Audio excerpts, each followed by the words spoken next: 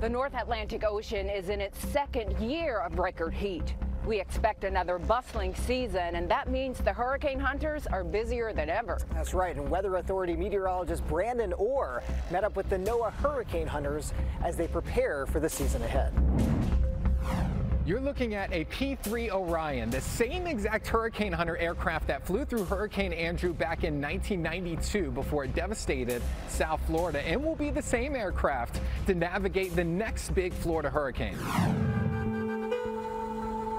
As people on the ground are evacuating and moving away from hurricanes, the NOAA hurricane hunters are moving toward the storm, flying straight into the eye wall. Do your friends and family think you're crazy for doing this? Yeah.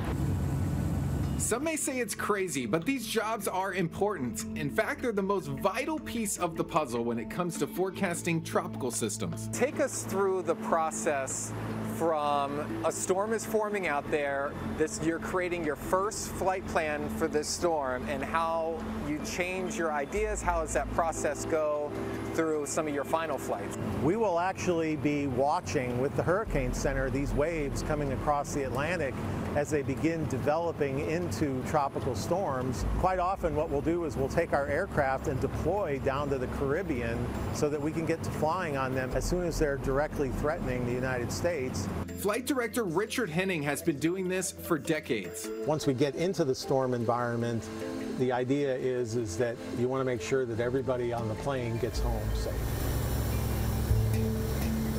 As he and the other NOAA hurricane hunters are in the air, the data they collect is sent back in real time to meteorologists on the ground, and then relayed to all of us. The first hurricane of the season. Waiting for the latest updates on wind and strength.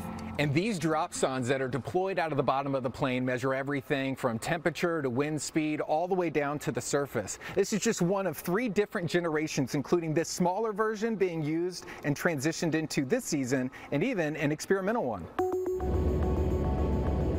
The gadgets they use may not be very large, but their impact is vast, measuring the winds from up in the sky all the way down to ground level, scanning the storm like an MRI, and calculating waves and sea spray. That data gets processed here, and from that we get an idea of how strong the winds are at the surface. Yes, and the great thing about this instrument is that the stronger the hurricane, the more accurate it becomes. As the crew on board is gathering that crucial information, the one at the helm of the aircraft is Lieutenant Commander David Keith. So we have our yoke, this manipulates our ailerons. It helps roll the plane left and right. He makes 3 to 4 passes through each storm, flying for about 8 hours straight. Computer models need real measurements, and that's what we're doing here. Our job is so important because we're trying to make sure everyone is safe and keeping their eye on the ball for aircraft safety. As far as the future of hurricane hunters, both Keith and Henning say the technology and forecasts will only continue to advance. The storms are very powerful, they're complex, they're ever-changing, so we have to work as a team. And when hurricane season wraps up at the end of November, the work doesn't stop there. There is no off-season for science. Work continues flying into wintertime storms and even severe weather systems.